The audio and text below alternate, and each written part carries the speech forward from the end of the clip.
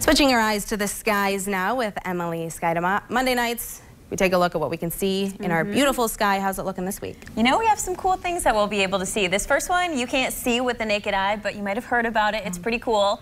It's the minimoon. So the minimoon is just an asteroid. It's about 6 to 12 feet in diameter, and right now it's orbiting the Earth. So asteroids are likely orbiting the Earth really at all times, but they're hard to see. So that's what's rare about this. Eventually, the minimoon is going to break out of orbit. It's going to go back into space, and right now it's forecast to leave the orbit in April. So again, you can't see it with the naked eye, but still something we've been hearing about recently. If you want to look up tonight, here's what you can expect. First quarter moon, and that means it's half full, 50% illuminated.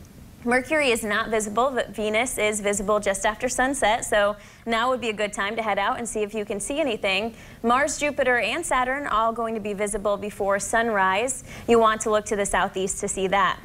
Later on this week, the moon is directly going to be overhead Orion. That happens after dark on Tuesday. Also, all week long, the Big Dipper is going to be rising in the northeast. By the time we get to Thursday, we'll have a waxing gibbous moon, so that's about 3/4 of the way full.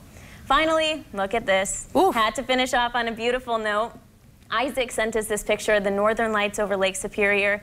This was taken in Calumet, Michigan, so in the UP, and it really does not get any better than that. Absolutely beautiful. It looks like a painting. I know. It's hard to believe that's actually captured by a camera. Absolutely beautiful. All right. Thank you, Emily.